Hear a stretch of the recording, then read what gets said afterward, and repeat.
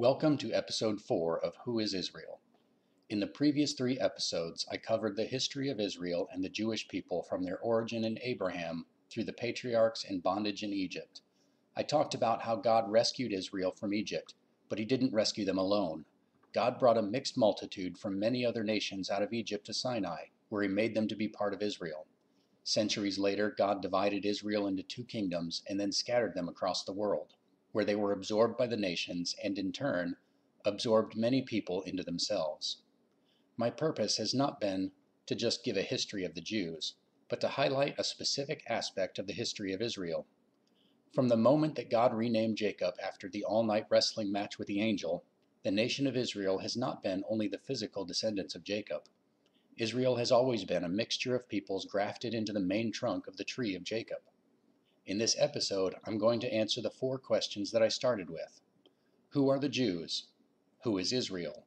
Who or what is the Synagogue of Satan? And finally, what does all this have to do with you and me? First, let's answer question number 1. Who are the Jews? By now, the answer should be easy. The people we know today as Jews are the result of the gradual merging of 3 groups. First, the Jews are primarily descended from the ancient Israelite tribes of Judah and Benjamin. Second, the Jews are also descended from refugees and migrants from the other 10 tribes who were absorbed into Judah, mostly long before the modern era. Third, the Jews have adopted many people from other nations over the millennia, through assimilation, conversion, and even conquest. This was part of God's plan all along. Jacob went into Egypt with many Gentiles in his house, and Israel left Egypt with many more Gentiles who became Israelites. If you haven't watched episodes 1 through 3, you might want to pause here and go do that right now. Those episodes will provide a lot of background information for this claim. It's really only controversial with people who want to claim that today's Jews are actually some completely unrelated people who are only pretending to be Jews in order to take over the world.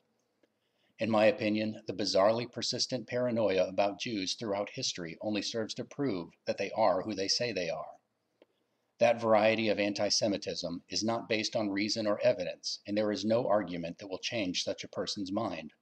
It's a spiritual or mental sickness that can only be cured by time and God. So let's leave that behind and move on to question number 2. Who is Israel? Recall that Israel was divided after the death of Solomon, and although some people from the northern kingdom called Ephraim or Israel were absorbed by the southern kingdom called Judah, most of Ephraim were assimilated into the nations where they were scattered, and they forgot that they were once Israel. Scripture tells us that both Judah and Ephraim will one day be restored to a place of favor with God in a united kingdom under Messiah. We might already be seeing the beginning of that in the return of many Jews to the land of Israel since the beginning of the 20th century. But so far, only half of Israel, the Jews, is involved in that return. What about Ephraim? There are a lot of theories about where the so-called lost tribes went. Most of those theories are based only in the imagination.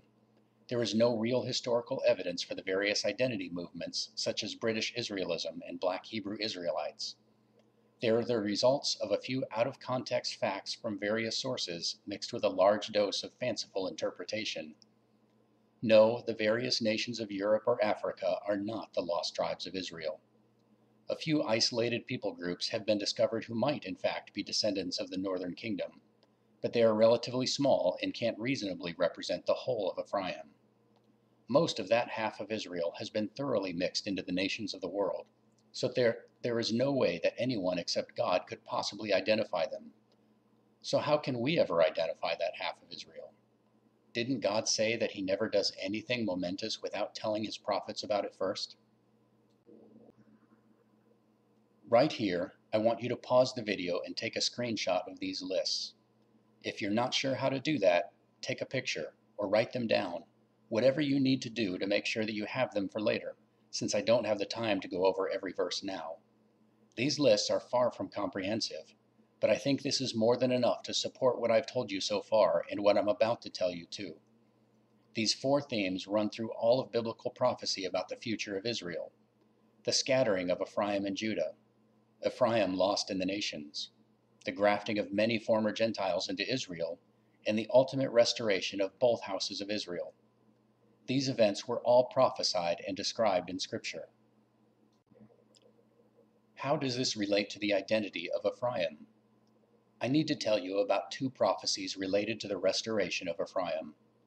In the book of Ruth, two widows return to the land of Israel: Naomi, a natural-born Israelite, and Ruth, a Gentile who married one of Naomi's sons. Naomi's husbands and sons have died, so neither woman has husband or children. Without intervention, they would be destitute. Ruth meets and marries Boaz, a distant relative of her father-in-law and a wealthy nobleman. Legally, her first son from Boaz becomes the heir of her dead husband, and therefore of Naomi's dead husband as well. A line of Israel that had effectively vanished from the earth was resurrected by a kinsman redeemer, a foreshadowing of Messiah. Naomi represents the natural children of Israel, while Ruth represents the Gentiles who have been adopted by Israel. In the Gospels of Matthew and Luke, two stories of healing are paired in a chiastic structure. Yeshua is called to heal a 12-year-old girl who is deathly ill, but on his way to the girl's house, an older wealthy woman with an illness that has persisted for 12 years is healed when she touches the hem of his garments. Yeshua then goes on to the girl's house, where he is told that she has died, but he proceeds to heal her anyway. The older woman is Judah. She has tried everything to be healed of her affliction, but nothing works until she turns to Yeshua. The young girl is Ephraim. As far as the world is concerned, she is dead, lost forever, but Yeshua restores her to life again.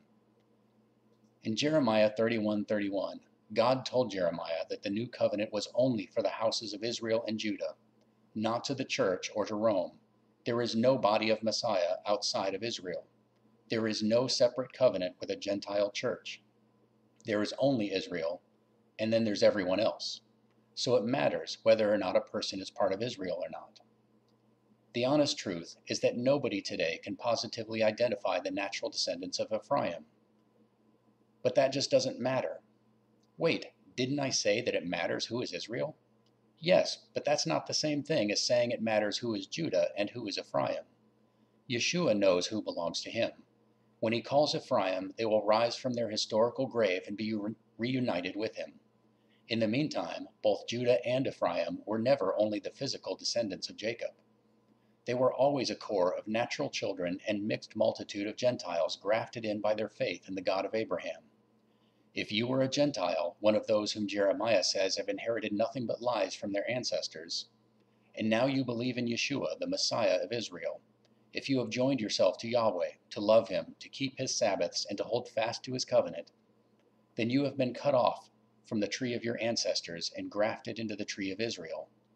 Whether you are Judah or Ephraim, I can't tell you. But if you have repented of your sin, committed your life to love and obey the God of Abraham, Isaac, and Jacob, and to his Messiah and Son, Yeshua, then you are Israel, prophesied from the beginning, adopted into the kingdom of God, and made to be joint heirs with the faithful remnant of Jacob. You are Israel, and that's enough. I guess that answers question number 4, too. What does that have to do with you? But there is one question I haven't addressed yet. Who or what is the Synagogue of Satan? This term comes from Revelation 2, verses 8 and 9, where Yeshua says, "And to the angel of the church in Smyrna write, the words of the first and the last, who died and came to life. I know your tribulation and your poverty, and the slander of those who say that they are Jews and are not, but are a synagogue of Satan." There has been a lot of debate about this passage over the last 2,000 years, and it might be the most common passage quoted by people who want to say that God lied to the Jews when he promised to forgive and restore them. First off, we know that this can't be talking about all Jews, because Yeshua spoke these words to a Jew. John, Paul, Peter, Matthew, James, all Jews. Out of the 27 books in the New Testament, 24 or 25 were written by Jews. For the first few decades, almost all of the followers of Yeshua were Jews. So how are we to know what he meant? There are two ways to interpret every Bible passage, literal and figurative. Not every passage is intended to be understood figuratively, and not every passage is intended to be understood literally. Knowing which is which depends on understanding the context of the passage, including its historical context. If a passage has a literal interpretation, that must come first. Without understanding the literal meaning, we can't accurately understand its figurative meaning, if it has one. We know that the first 3 chapters of Revelation were addressed to 7 real congregations that existed in the first century. Antipas, the Nicolaitans, and others mentioned in these chapters were real people. And chapter 2, verses 8 through 11 were addressed to a real congregation in Smyrna. If all of those people and organizations were real historic people, there's no good reason to assume that verses 8 through 9 isn't a real synagogue that existed in Smyrna in the first century. This statement wasn't made to all of the 7 churches, so it's reasonable to assume that it was something peculiar to Smyrna at that time, and that church would know exactly what Yeshua meant. But what else do we know about the Synagogue of Satan from these verses? We know that they were telling lies about God or about their fellow believers. Maybe they were of the same sect that falsely accused Paul, Stephen, and Yeshua of trying to abolish the law of Moses. We know that they say they are Jews, but aren't really. It isn't likely that there was an entire Jewish synagogue of fake Jews. But Yeshua could have been using the term Jew as a metaphor, like Paul did in Romans 2, verses 28 and 29. For no one is a Jew who is merely one outwardly, but a Jew is one inwardly, and circumcision is a matter of the heart, by the Spirit, not by the letter. His praise is not from man, but from God. Jew is a short form of Judah, which means praised. Paul was saying that some Jews don't live up to the name, while some Gentiles do. He wasn't saying that some Jews aren't really Jews. John made a similar point in 1 John 4, 20 and 21. If anyone says, I love God, and hates his brother, he is a liar. Whoever loves God must also love his brother. Yeshua might have been saying that, by their slander, the members of a Jewish synagogue in Smyrna weren't living up to the name Jew, that they were serving Satan, the accuser, instead of God. How would this apply today? Who fits the description of Smyrna's Synagogue of Satan now? Literally, several groups do.